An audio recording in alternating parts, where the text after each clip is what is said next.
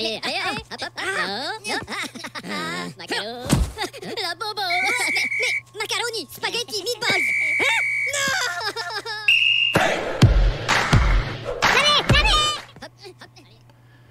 Good morning, afternoon, evening everyone. Welcome to episode 46 of the Not So Beginner series, and this is like a end of season review as the season tick has just finished. Well, the last tick of the league games.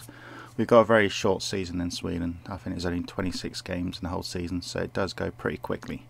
And this is just how the league finished and how the European campaign is going by any of the sides that are left.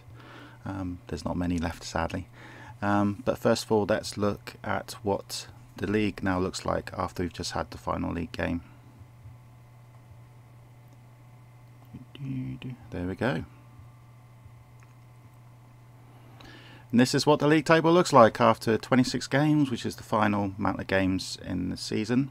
It became a two-horse race between AIK and Elfsborg.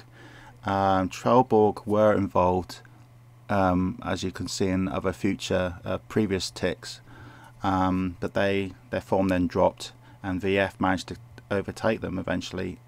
Gothenburg also managed to catch up.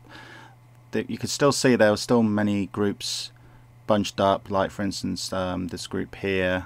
Then you had a group here which involved my Elfsborg side, and then it became a very good tight league, except for the top two sides. Helsingborg and AIK, Helsingborg were top of the table for a few ticks, then they met my Elfsborg side who were on an unbeaten run, and we managed to get a couple of points off them, which kind of not helped him. Helped Mike out, sorry about that, Mike. And then Fritz at AIK returned to the top of the table. AIK have mostly been at the top of the table for quite a while during the season. So I'm just going to wait until this. Sadly, the server's a bit slow today. There you go.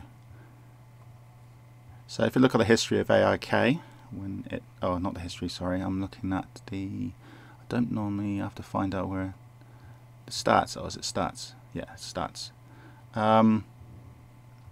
Normally this would show the chart of where positions, but as you can see here, oh there you go, it's just taken a while to load up. So this is the amount of games per season the team plays. So you can see from game 21 to game 23 they were second, and that's when Helsingborg took the top. And then game 24 is when Helsingborg met my Elfsborg side and we drew 1-1, and then ARK became top of the table. So Fritz, congratulations, winning the league. And yeah, let's see out of all the sides who out of my predictions I got right and I got wrong. So what we need to do first is look at what the league table looked like end of last season. By doing that, we'll see. We can look back at a previous Managersim episode, which was episode 39, done on the 25th of September. So roughly a league season in Sweden takes roughly about a month real time. So here we go. I'll just make the screen a little bit bigger for you. There is as it was at the beginning of the season, the final positions of the teams as they were. So who are the underachievers and overachievers? Well, obviously Hammarby are probably the biggest underachievers because they were the league winners last season, and they finished in 6th place. Djurgården are another underachievers. They dropped down from 2nd down to 10th. But that was mostly due to their manager leaving, and also they haven't got a new manager since then. Let's look at other positions. So the top three were Hammarby, Djurgården and Malmö. Malmö finished 3rd last season, and they finished 8th this season. So K's had a bit of a tough season. A lot of us have. Biggest achievers obviously was, if we look just on here now, VF. VF had jumped up to 3rd. Trelleborg, they did really well as well. Yeah, they came from 8th to 4th. Gothenburg stayed where they were near enough. They were 4th last season, 5th this season. Hammarby of course dropped down. Örebro were 7th this season, and they were 6th last season, so they stayed where they are. So the biggest achievers obviously were AIK, but there was no surprise to anyone with Fritz as the manager. Very, very good manager. They were my actual pre-season prediction as the winners. Looking at my predictions, I actually got the bottom 4 dead on, funny enough. I actually predicted the 4 as they are. I didn't do too right on other predictions though. My Elfsborg side, I actually predicted 9th and we finished 9th, so that was cool. And I actually got Gothenburg right. I predicted 5th and they became 5th. But there was a lot of things I've got wrong. Obviously with VF, I predicted 10th and they finished 3rd. Helsingborg doing really well, Trelleborg doing really well, and AIK, well, I've got them right at least. So that's how the league season finished. AIK, they won 20, drawn 3, lost 3, finished on 63 points. So it'd be AIK, Helsingborg and VF going to the Champions League next season. In UEFA Cup, it'd be Trelleborg and Gothenburg, so good luck guys. Intertoto, Hammarby and Örebro, which means sadly my own side, Elfsborg, Malmö, Djurgården, Halmstad, all the others, will all miss out on Europe this season. Next season, sorry. And well, that will give me time to rebuild my Elfsborg side. One thing that you all probably don't realise about my Elfsborg side is that we were actually on an unbeaten run. If you click to my fixtures, and we go right to the end of the season, you count all these, 1, 2, 3, so 1 drawn, 2 drawn, 3 drawn, 1 win, 3 drawn, 1 win, 5 drawn, 2 wins, 5 drawn, don't count the UEFA Cup, this is league, 3 wins, 5 drawn, 3 wins, 4 drawn, 6 drawn, 3 wins, 7 drawn, 4 wins, 7 drawn,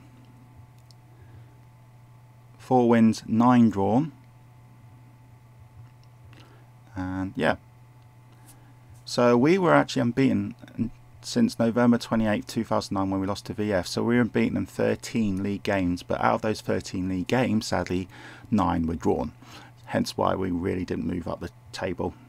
So, so a 13 game unbeaten run, and we ended up with a positive goal difference as well. So I was quite happy with that. Obviously I wanted us to do better, but hey, we're in a very tough league. My squad, let's look at my squad, because originally the beginner series was to do with Elfsborg, and still is. Here's my squad at the moment. We've got a lot of players. A lot of players' problems hit us hard again, because I just like getting some really decent players. I have got some players who really play frequent games. So for instance, Ikasten's was a Swedish international, but he's not really been picked for Swedish international. I made him to a more central role. He's the leader, so he's going to be he's kind of like our young captain, kind of like that Ajax player in real life who's gone over to Real Madrid. I've got De Vinct or something. So if I have to nominate player of the season, it'll probably be Ikeson. So let's look at my stats on my team then. When it loads up, my top scorer, 2 top scorers, Algren and Elkman. Algren probably gets it because he's played lesser games. So he scored 11 goals. Elkman scored 11 goals. They were the only 2 really scoring goals. So we had some frequent goals from the midfielders. Elkerson was the most assists, only 5 assists though, which is not brilliant. So he was probably our man of the season. But Buki did alright. Buki did very well. Our defence was very good, quite strong. So overall we did well, but obviously we could do much better. And we're not in Europe next season, which is a bit of a blow, but I'm not surprised. Let's look at the table again for the seasonal awards. So the top scorer of the season was AIK's player, no surprise, which was this player here. I'm not going to pronounce that.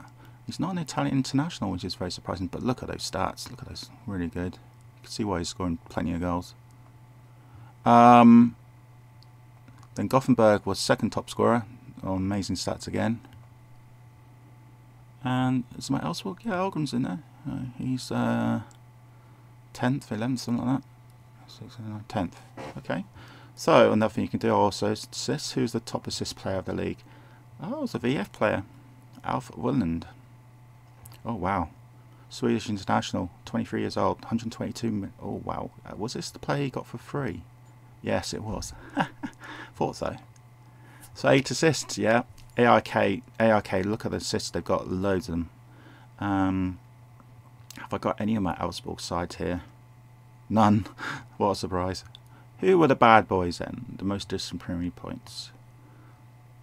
Oh, there's 2. One from Trelleborg, Samuel Teschrin at Trelleborg. 23 games. And yeah, doesn't actually say me how many red cards, yellow cards he got, but I'm sure it's a lot. And Torma at Norrköping, the AI side. They're the bad boys. Top man in the match. Who's the top man in the match then? Oh, so probably the player of the season, because of the man of the match awards, was this guy. So Michelle, maybe you got man of the season because of the amount of man of matches you got, and your rating was pretty decent, and he got many goals as well. Yeah, he's definitely up there in the top 3. Best ratings then. This is obviously after only at least 4 league games to make it a bit fair. So this time we need to just check. This guy only played 4 games, and even though he's a really good player, he's transfer listed. Okay, I wouldn't put him as top player. Halmstad, no, he's only played 4, so disregard those top 2. Mackenzie, yeah, Mackenzie, there you go, Mackenzie, 7.8 rating. Scottish international, only 20 years old.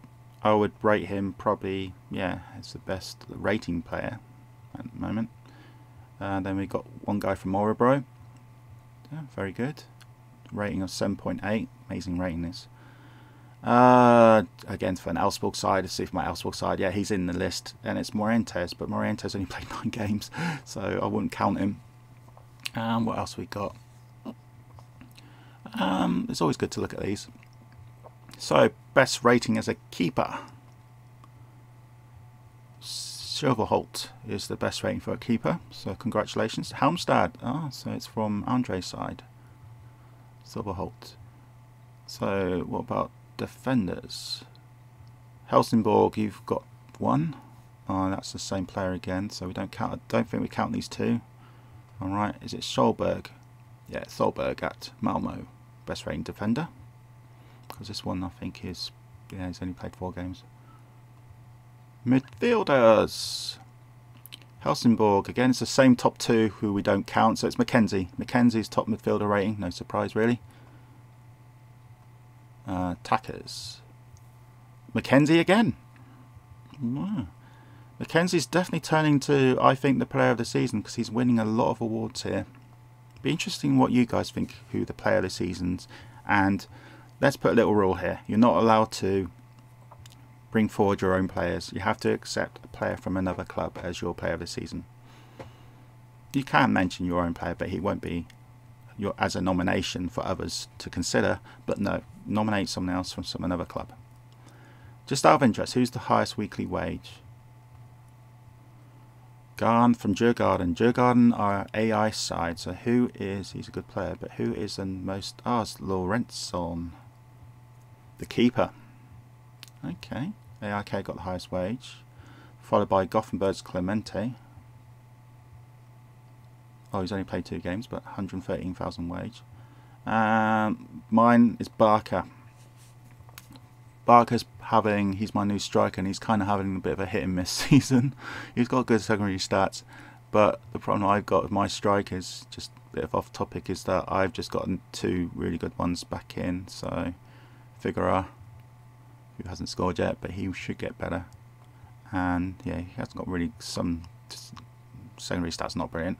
And Krygel, that's the one I really look forward to. But yeah, so I think Mackenzie is probably my vote for the best player of the season. I'll just find him again. There he is. Let me know what you guys think. So, congratulations again to Fritz for winning the league. Unlucky Mike, very close though. You made it a really good battle between you two. Be interesting what next season would be like. I won't do next season predictions for a long time yet.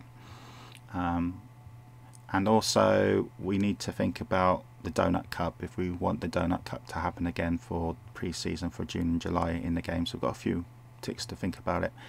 And one thing I want to know from all you who are watching this, do you want to invite 2 or 3 or 4 sides not in Sweden to take part in the Donut Cup?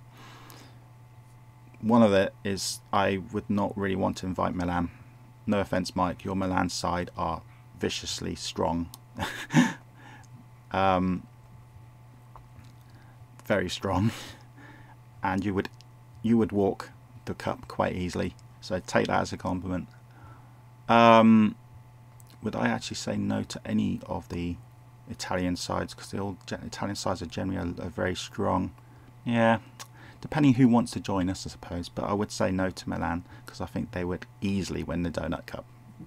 Because even if you look at AIK, who are the Swedish best side, Fritz would give Milan a battle. That would be an interesting final if it got to that, but I still think Milan will win.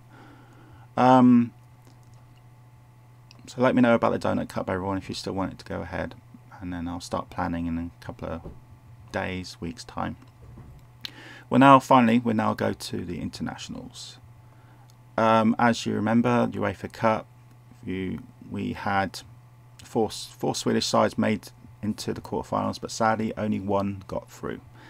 As I thought, the Italian sides are pretty strong, and they did knock out Gothenburg, sadly. Gothenburg made a right old good barrel of it though. 98th minute goal. Oh, that sucks. So Perugia won in the 98th minute basically. So unlucky there, Gothenburg. Örebro got knocked out by PSG on away goals, which is another really sucks as well. So that's really unlucky. So at least these Swedish sides have given it a real good battle. And then a battle between the 2 Swedish clubs. Malmo beat VF, which was a bit of a surprise, because I think most people would look at it thinking VF would do better than Malmo, but Malmo won, so well done. Semi-finals then. Malmo are against my side, in the main game, PSG. First leg is a away score result there, despite going down to 10 men, so they've got a very good chance to win the second leg, so I hope they do. And they'll be the only Swedish side in the final. A final. Because the Champions League, Hammarby sadly got knocked out in the quarterfinals by Middlesbrough. And the English sides are generally very strong as well. This is the aim of our Swedish sides, to make them as strong as this side, the main sides in Italy and England. So the Champions League final is actually between Liverpool, which is Frank Canto's team. I think that could be, yeah, that's a duplicate account, someone else, and Mike's Milan. Good luck, Mike. Mike will be the favourites because they have won the Champions League for 4 years running.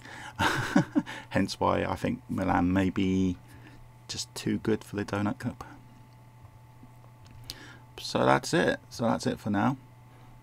Again, thanks for everyone taking part in the Swedish League. If you want anything done differently on the broadcast, then please just let me know on the episodes.